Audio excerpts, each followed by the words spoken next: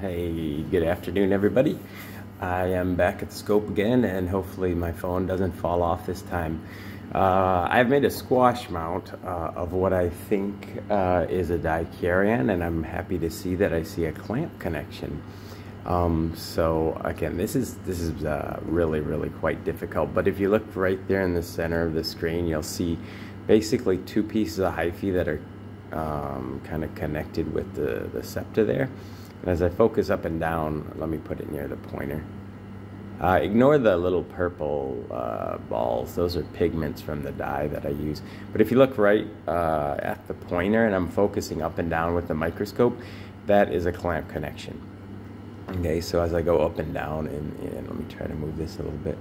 Ooh, I've got my camera zoomed in and I've got it on 400x on the scope, but right there, dead at the end of the pointer in the lower part of the screen there, that is a clamp connection. So these in this culture don't seem to be really super prevalent, but that is 100% indication right there that you've got a dikaryon culture.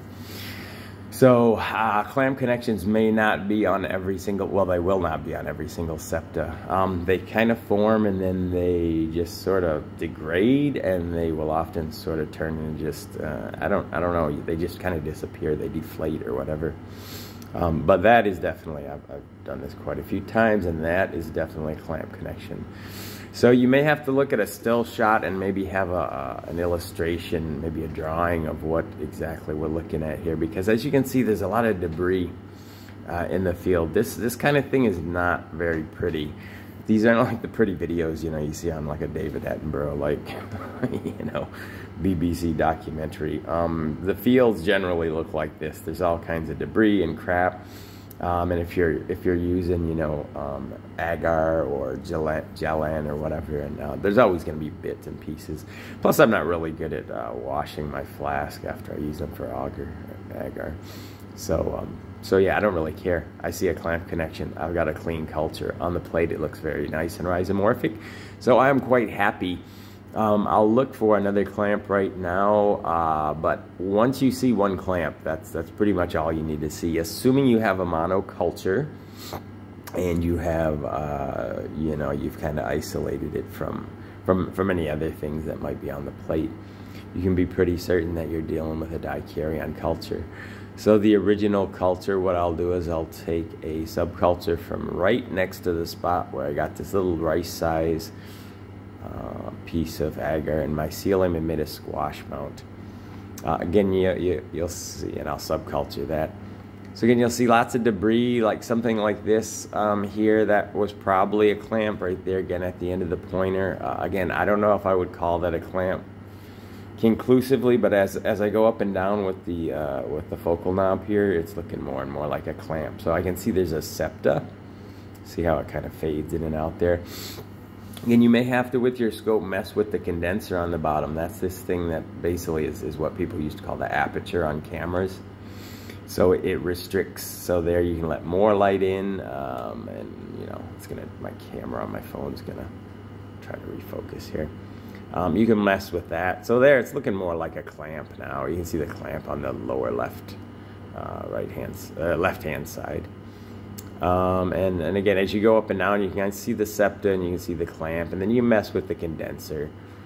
And sometimes it'll change the contrast and sort of the refractive kind of properties of whatever you've smashed under there. So that, again, that's kind of looking more like, so I'll stop down the condenser. When you stop down the condenser or you make the aperture smaller, it increases your depth of field. So that means you don't have to focus up and down so much when you're looking around on these fields. Now let me find, I would, if I wasn't doing a video, I would probably go on and try to find like at least 5 or 6.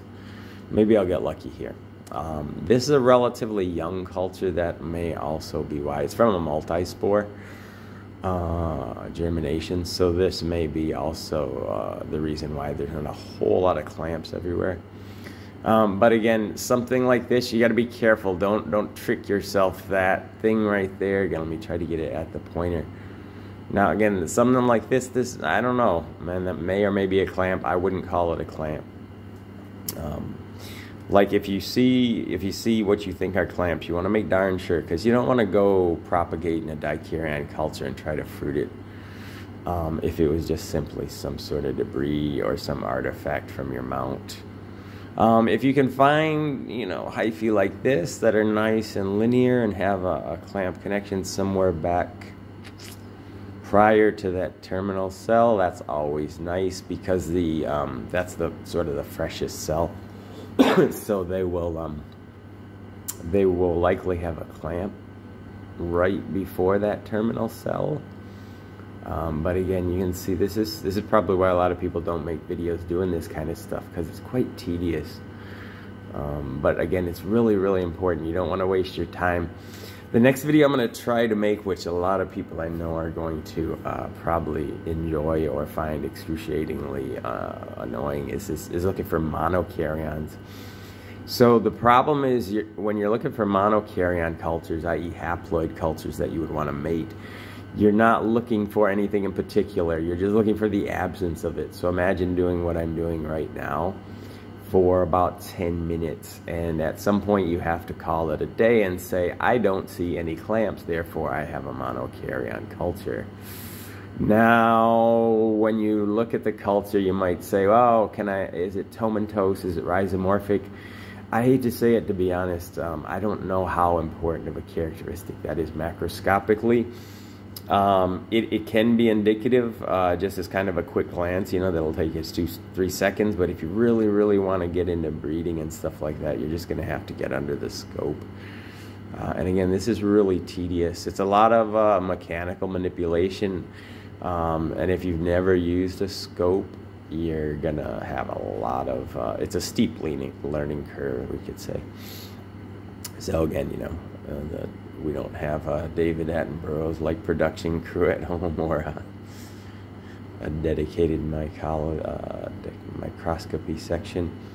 So I'd love to find one more clamp in here. Again, I'm just searching around, but again, this culture is relatively young. In fact, you may see a lot of septa, which are the little, the little walls between the cells, and they just simply won't have clamps, even on a proper dikaryon culture that you may have fruited multiple times. You look at it and you're like, wow, I don't see any clamps. And in fact, a lot of basidiomycetes, and especially if you're looking at fruit bodies or in the gill tissue and things like that, they may or may not even have clamps. It's quite common for basidiomycetes not to have clamps, or you just simply can't find them. Also, if you're looking at older herbarium specimens that have been sitting in a box somewhere for 50 years or 100 years, you may just simply never find a clamp connection. So again, I'd love to find at least 3 or 4 more here before I call this a dikaryon, but I did see that one. So this is, it's tedious, again, and imagine doing this for about 10 minutes and you don't find any clamps. You might want to assume or conclude that that's a monokaryon. Again, don't get real super excited if you don't see clamps. I've done this thousands, if not tens of thousands of times, and the fact that right now I can't find another clamp connection is kind of annoying me, to be honest. Because there should be at least a few more. I don't know, but again, I think you get the picture. This is not an easy thing to do. I'm just quite happy I've got the phone to work relatively well here. So if you were looking for monokaryons, I hate to use this as an example, but you'd be looking for things like this, where you've got a septa. See where the pointer is? Where you've got a septa and you don't see a clamp. So since this is a dikaryon, I'm almost 100% certain, because it was a multi-spore and I used a fair amount of spores, I would assume that there would be many more clamps, but again, that's just the way the cookie crumbles. It has the right macroscopic morphology, and I saw that one clamp there. Other people, they might say to look on the very periphery of the culture. Some people I've heard look at it's more the central part of the older part of the culture. I'm not sure whether all that advice is as conclusive as you might be led to believe. Also, you might see things like this big orange glob here. If I was looking at a culture that maybe had some color to it, that would be very disconcerting, because I would tend to think that might be some kind of chlamydospore, or arthrospore, or there's a whole different kinds of asexual conidiospores, or conidia. These are probably, again, just artifacts of the gel preparation, the agar. But you know, I'll subculture it and I'll let it grow for maybe 4 or 5 days, and I'll look at it again. So I'll put a little plus on the plate to indicate that I think it's a dikaryon, and then I'll maybe put a little question mark next to it. And I might even write the date, you know, depending on how much I'm feeling like doing record keeping. But I don't see a single, maybe, come on, one more. Come on, baby, come on, come on. People tell me you got to talk to your fungus. Anyway, I don't think I'm going to find another clamp in this culture. And again, like I said, this is sort of, you know, imagine when you're doing breeding experiments, you want to make sure that you have monokaryons. So imagine doing this kind of thing with, you know, lots of different samples. There's another thing you might notice here. Even when you have a clean culture, the hyphae, for some reason, you know, sometimes they're fat, sometimes they're just skinny. I don't really see a pattern of that. With many years of experience, I don't really see much of a pattern to that.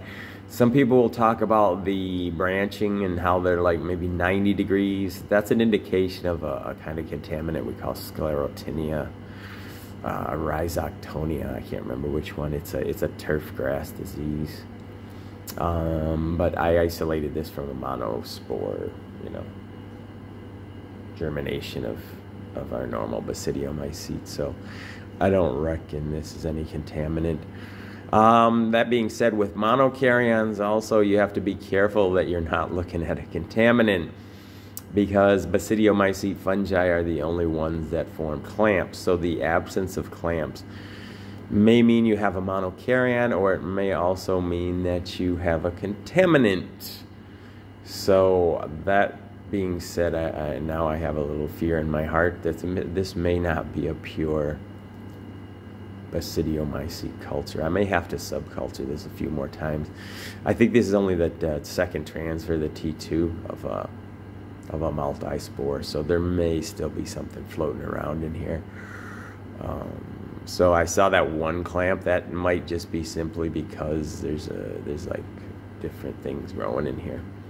So anyway, I'll subculture that. Looks okay on the plate, but who knows? But yeah, I don't know. I saw maybe, what is that, 2 or 3 living kind of putative clamps. I would love to see another one just for the video here, but I guess that's not going to happen, you guys. Anywho, I'll try on the monokaryon. I don't know.